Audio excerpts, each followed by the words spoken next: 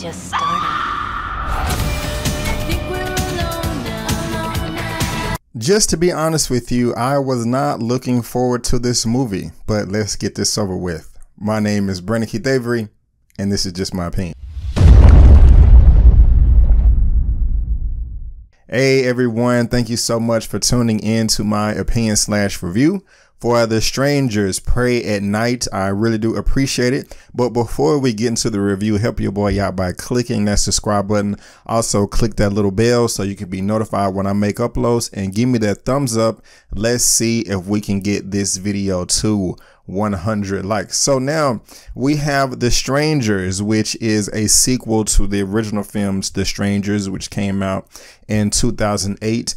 I did see that movie. I thought it was okay. I thought it was decent. I didn't think it was the best thing in the world, but if you are a fan of horror films, I think that you would, find something in that movie to appreciate. And I just thought it was okay. But now we have Strangers Pray at Night. This is, like I said in my intro, a movie that I was not looking forward to. One, just because the movie just didn't look that good to me. And also, I'm just not the best with horror and scary movies.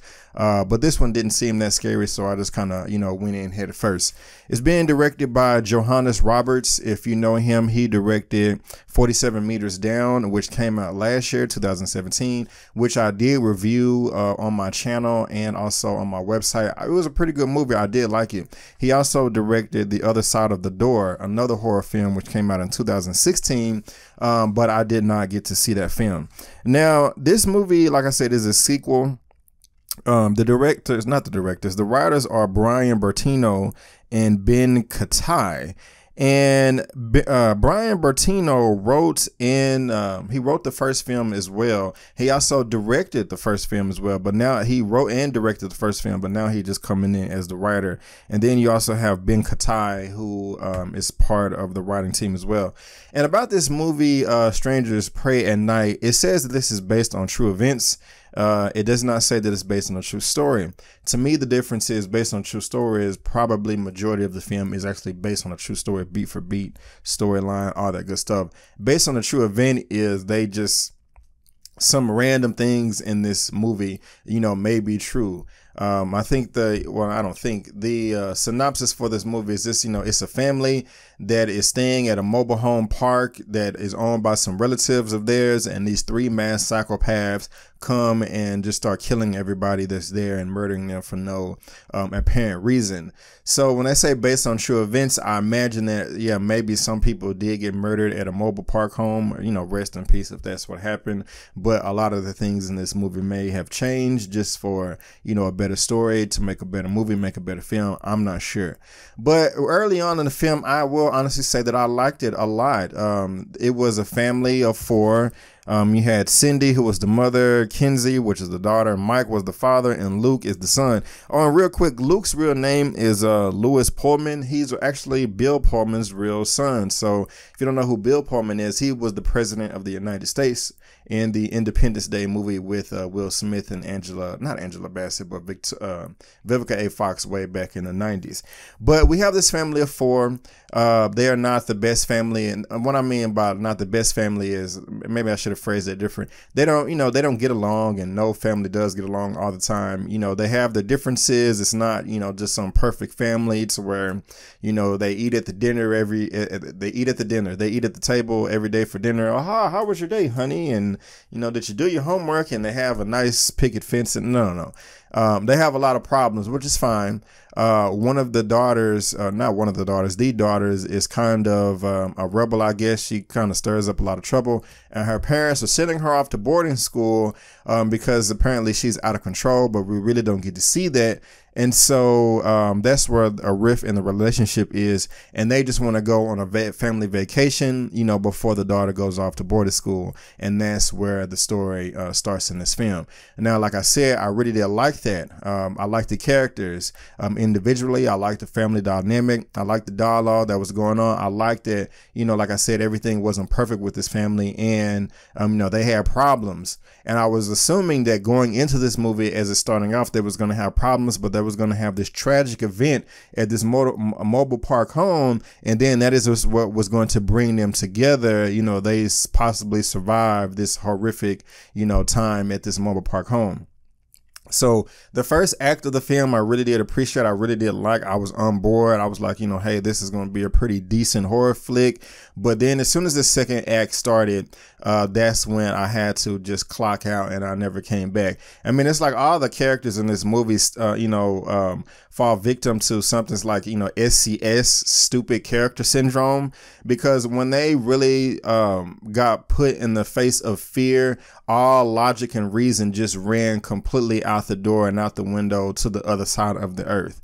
I was very frustrated with this movie to where I just really didn't like it at all. I wanted to leave, and I know I said that in my Wrinkle of Time video, my movie review. I didn't like that movie, and this one is even worse than that.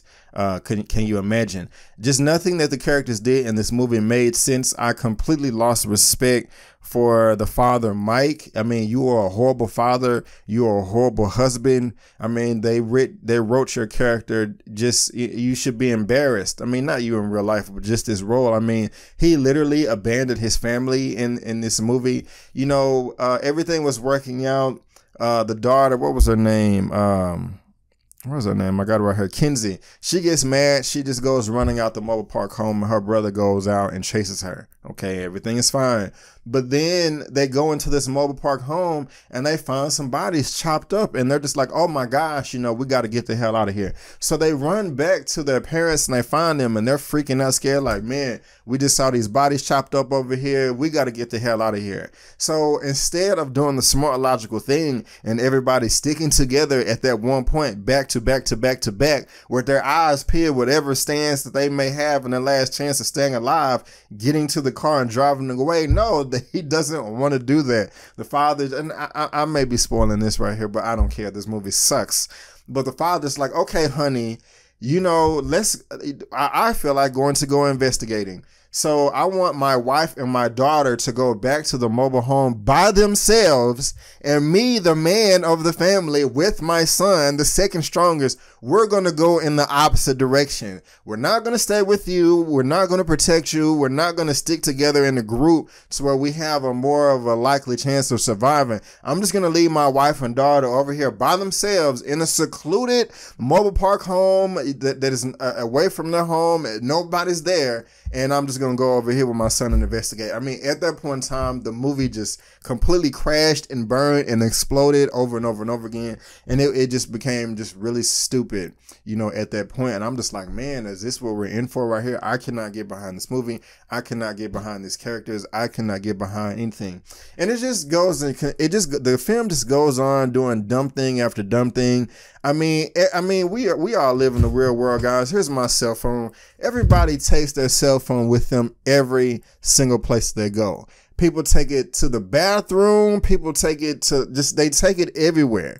And so I'm supposed to believe that when everybody's at the mobile home, every character in this movie just happened to leave their cell phone in the trailer park, you know, on the table together. Like, I mean, you know, so I don't want to spoil anything else for you, but the movie just makes no sense. I just have to know. I have to say one more thing. Okay, they find a gun, and that's great, because the bad guys, they don't have guns. They have knives. You know, I got a little pen right here. They have knives, so they find a little 6-shooter. You know what I'm saying? I would rather have a 6-shooter than a butcher knife any day. You know what I'm saying? So when one of the psychopaths is like literally stabbing and slicing the brother's sister, he comes to the room and pointing the gun and it's fully loaded. He's like, stop it, stop right now. And literally everybody in the whole movie theater was like, shoot, you idiot, shoot. And he doesn't want to shoot. I just don't understand, like, what is going on. Like, why did they write these characters this way? I mean, like, he just could have shot, but he didn't want to shoot. He just wanted to say stop it. And then the bad guy's like talking trash. And I'm just like, oh oh my God, it's just like you rolling your eyes. I wanted to leave, but I'm like, no, I don't want to walk out just yet. But you know, guys, that's just really the gist of the movie. It started out great. I liked everything with the characters in the story, and I thought we were going to head somewhere, and the characters was going to have to go through an arc and be able to stick together and love each other, and you know, they not go to boarding school, the daughter not go to boarding school because you know they just survived this tragic event. But no, the husband is what led this movie down off of a cliff by banning his family. Characters are just doing stupid things after stupid things. I mean, when they have the numbers, they don't decide to team up to fight the psychopaths on multiple fronts.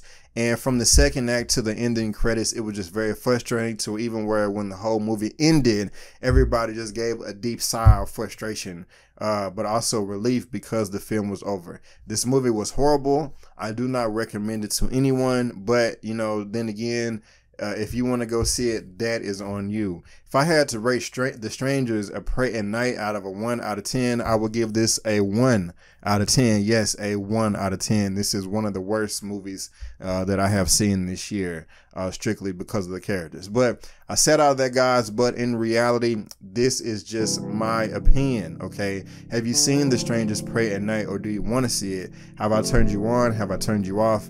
Do you agree with me, or do you disagree with me? Let me know in the comment section below. Let's get this conversation going and keep it flowing. If you like this video, go ahead and give me the thumbs up, and if you don't, that's fine.